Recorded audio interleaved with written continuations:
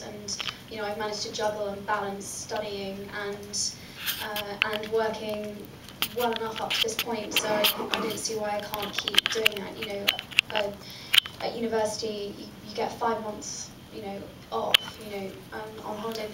The gaps are enormous. More than enough time to make one small Harry Potter film, but a couple of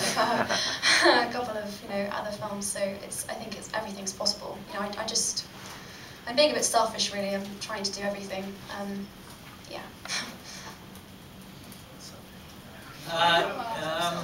I was always a little uncertain, to be honest, in years previous, whether this was the path I wanted to choose. But in the last year, I've really built up a passion for filmmaking, not just acting, but everything that goes into it, the lighting and the sound recording and all the rest of it. So I certainly love to continue it for as long as I can. Yeah.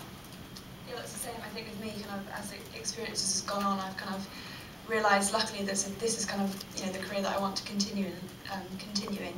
And I'm also going to I'm going to film school in September, so the same thing. I'm interested in the wider elements, like directing and cinematography, which this film has definitely been a big inspiration for me. What film school? I'm staying in London, so I'm going to film school within University of the Arts London, which is the main art school. How would you characterize your relationship with David Yates compared to the other directors you've worked with on these films? Sorry, I always like to know who I'm talking to.